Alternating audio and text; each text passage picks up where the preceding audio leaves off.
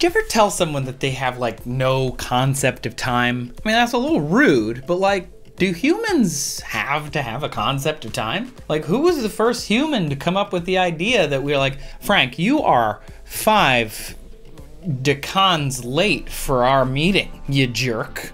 The first humans to have a concept of time were the Egyptians, as early as 1500 BCE, or about 3,500 years ago. They used sundials and the stars to divide daylight and night into parts. Daytime was 12 parts, 10 hours for the day, and then 1 hour for dawn and 1 for dusk. And then night was 12 hours, marked by 36 decans, sometimes marked on the inside of coffins, you know, so the dead could tell time in the afterlife. The Egyptians, as you probably know, super into the afterlife.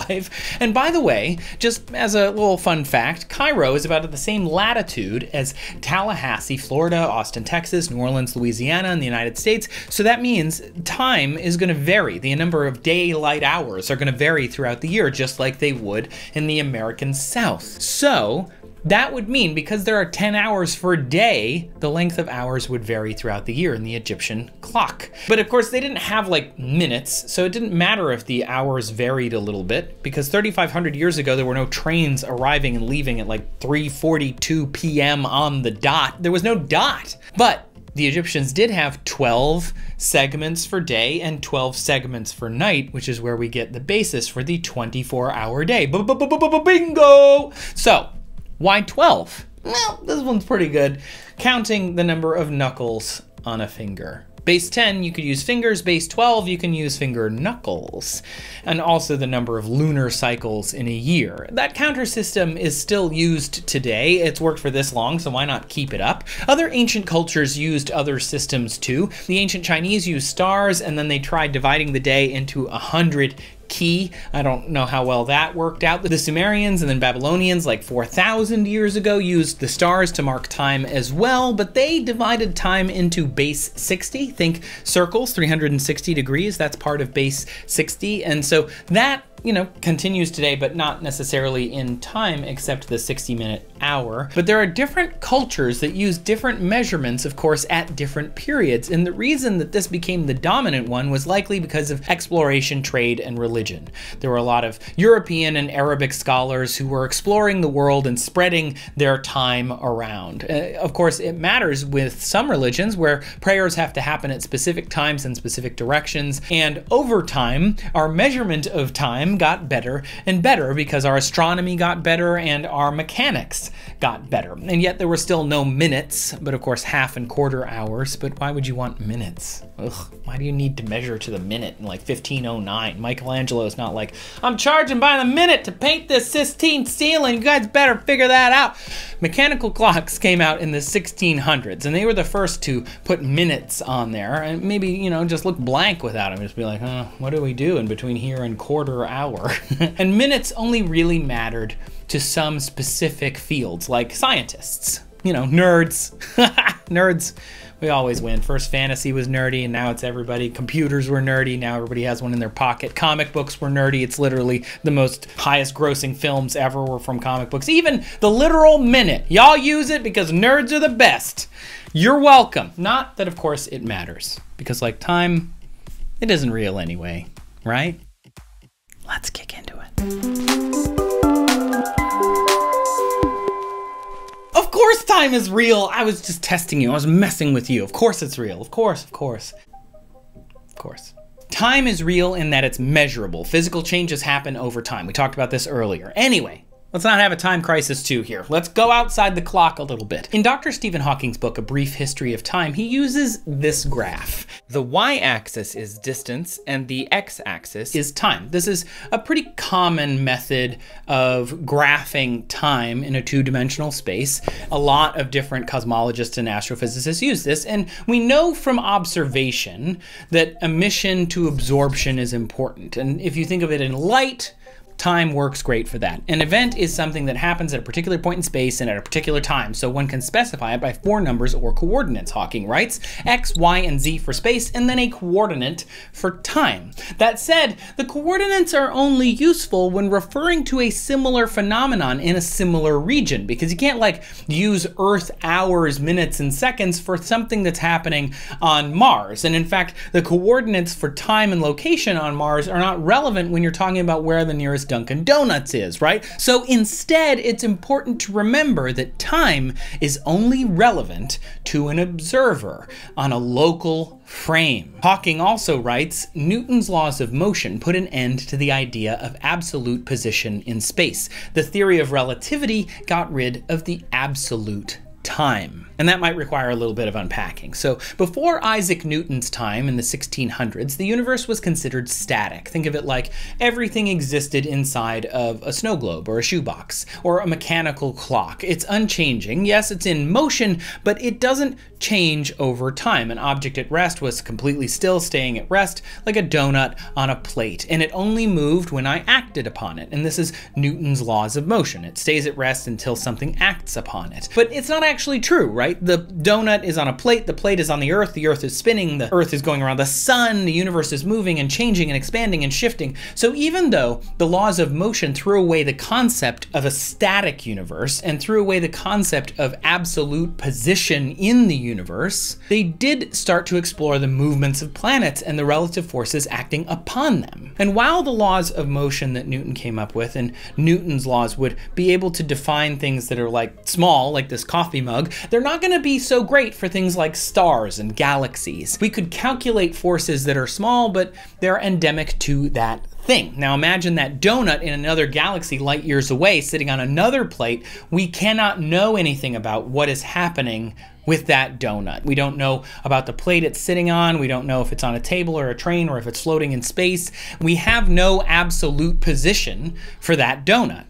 Now apply that thinking to time. We have a future and a past, and that would look like this. This is a Minkowski space-time light cone diagram. Kind of looks like an hourglass, pretty funny. The hypersurface is the imaginary now, and that event is at the middle where the hypersurface meets the light cone. That is not Earth in the middle, that is just an event. Sure, maybe that is the donut, any fried dough. You want a Claire style, you want a churro? Awesome. Whatever.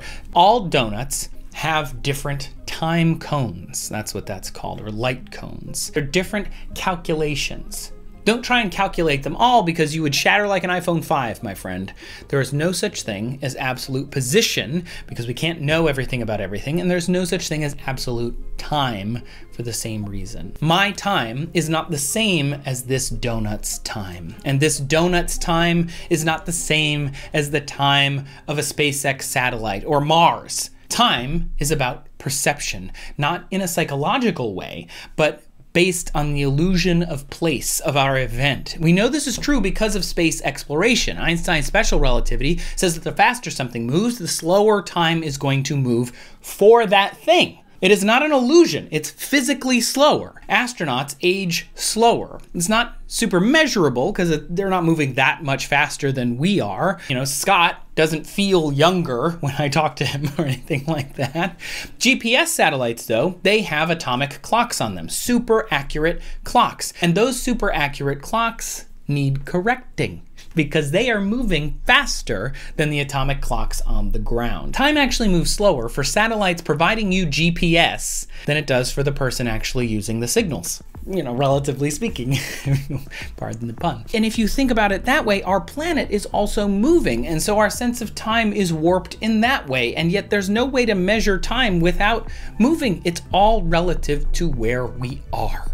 If you could somehow find a way to be completely still within an expanding universe that is inflating as we speak, it would be a different time frame than the Earth as it flew by. And on a universe scale, it's a bit easier to explain because time does go into the same direction all the time. Oh gosh, I've said time so many times. You've probably seen one of the many videos on the second law of thermodynamics. And I'm not going to be as great as Henry or the other sci-commers that have all covered this. I've even covered it myself. I'll just say this. The second law of thermodynamics which if you want to know more, go look it up, says that entropy will increase in a closed system. Period. I mean, it can be more complicated than that, but that is what it's saying. And what we think of as time is connected to that entropy. Entropy, in all the existence of all the universe, has never decreased. So time will continue to flow, called the arrow of time, from past into the future. Think about that documentary, the historical documents of Galaxy Quest, and they used the thing called the Omega-13, and it rearranged matter, but it had to do it for all matter and energy in the whole universe instantly.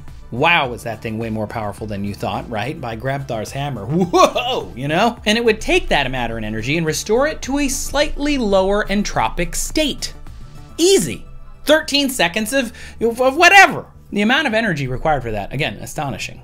Truly astronomical. But interesting to think about. I don't want to be accused of telling time tales outside of time school, so I'm not the only one thinking about this.